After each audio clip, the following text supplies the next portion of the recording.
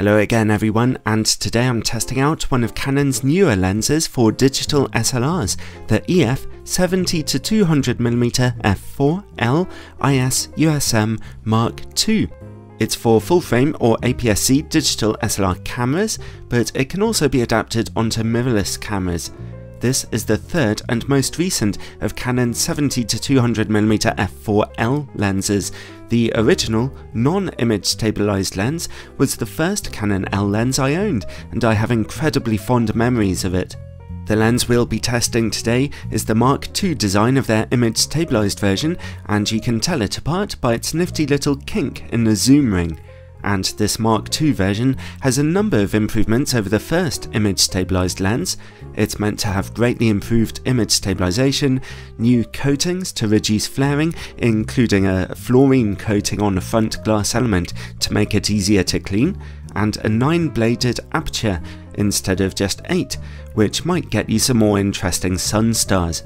It also has improved weather sealing, supposedly improved image quality, and it can focus more closely to your subject. Phew, Canon have been busy. It costs $1,300 US or £1,300 in the UK, so those upgrades had better be the real deal. The best way to think of a telephoto zoom lens like this is to think of a 70-200 f2.8, but smaller, lighter, cheaper, and with a darker maximum aperture. f4 is still bright enough to get you noticeably out of focus backgrounds, and shutter speeds just about fast enough for some casual sports photography. Lenses of this kind can give you some really nice images without being too cumbersome to work with. The lens, as I've mentioned, is image stabilized. Here's some footage with stabilization turned off and now on to mode 1. It works quite steadily, and as you can hear, it works nice and quietly. Mode 2 allows you to pan more smoothly, and Mode 3 only kicks the stabilization in when you press the shutter button to help you track more erratically moving subjects, but most of the time you'll want to use Mode 1. The build quality of this camera lens is beautiful to behold, bringing back fond memories to me of the good old days of Canon L lenses being made of metal. It weighs 780 grams, so not too heavy, and it feels perfectly balanced in your hands. It's all based on a metal lens mount, and the inner tube is flocked to reduce flaring from reflections. There's a generous weather sealing gasket there too, and Canon also advertised the lens as having better weather sealing in general than the original, although obviously you still shouldn't take it in a bath with you. Next up is an indent for the optional tripod collar, sold separately, and then comes the rubberized zoom ring. It turns wonderfully smoothly and evenly without even a hint of stickiness. Then come all the focus and image stabilization controls, followed by the also rubberized focus ring, which also turns extremely smoothly and can be used at any time. The lens exhibits quite some focus breathing at all ends of the zoom range, zooming in rather a lot as you focus more closely. Well, I'd rather it zoom in than out, I suppose. By the way, I gave my camera sensor a good clean after seeing that footage. The camera's autofocus is very quick, accurate, and makes a quiet whooshing sound in use, as you can see here. It comes with a soft drawstring case, front and rear lens caps, and a lockable lens hood, and its front filter diameter is 72mm wide. Overall, it really is one of the very best of Canon's L lenses to handle, and one of my favourite lenses ever in use. I wish I could afford to buy one just to put on my desk and play with its lovely zoom ring whenever I feel stressed out. Well, moving on quickly, let's look at image quality. I've adapted the lens onto my Sony a7R II here with its full-frame 42-megapixel sensor. These images have no in-camera corrections to them, so you might see a touch more chromatic aberration and vignetting than usual. We'll start at 70mm. With the aperture wide open at f4, we see excellent sharpness and contrast straight away in the middle. The corners look nice and punchy too, although some colour fringing is visible. Stopping down to f5.6 or f8 yields a little extra brightness, but no other real improvements here. The lens stays this sharp down to f22, where softness creeps in due to the physical effects of diffraction. Now let's zoom in halfway to 135mm, At f4, the middle of the image looks better than ever, with absolutely perfect image quality. The corners remain sharp, and that colour fringing has cleared up nicely too.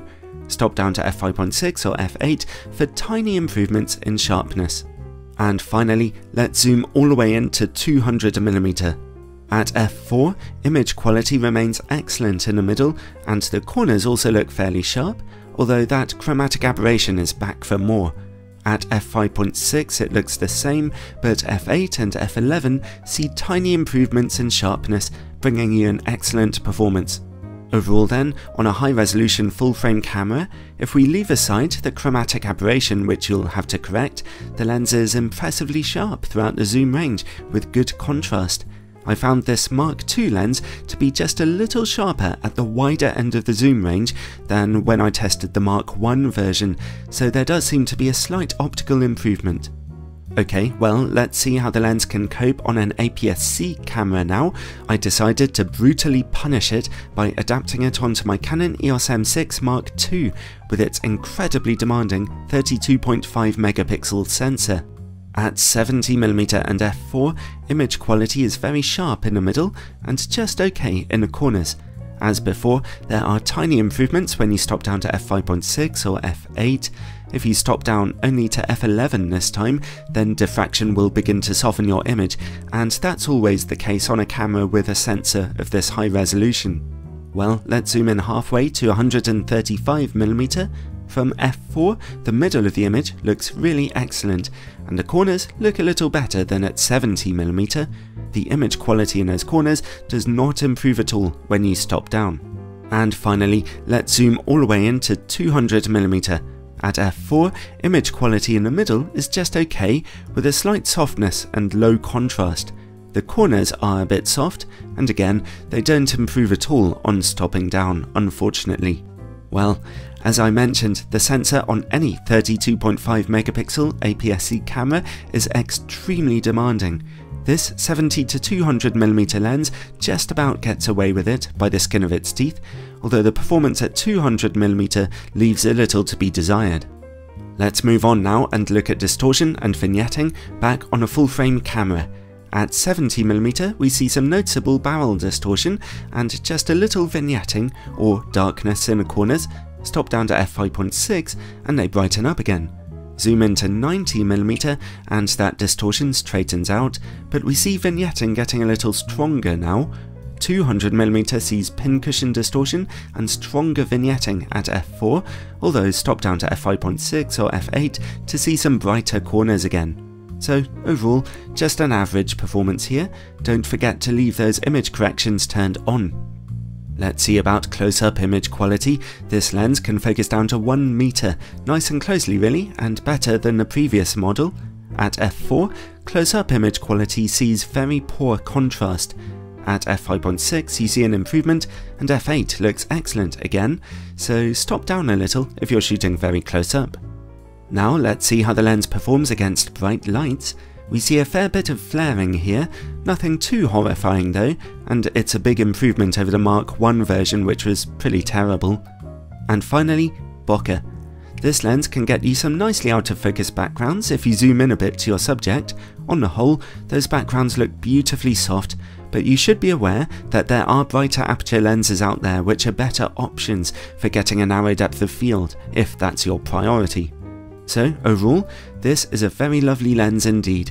Its build quality is addictively good, and its image quality, while hardly flawless, is nice and solid. It's actually really sharp. I would personally never buy one of these 70 to 200mm f4 lenses because I prefer to shoot at brighter apertures, but there is simply no doubt that they are great fun to use, and this one comes highly recommended if you're willing to spend this much money.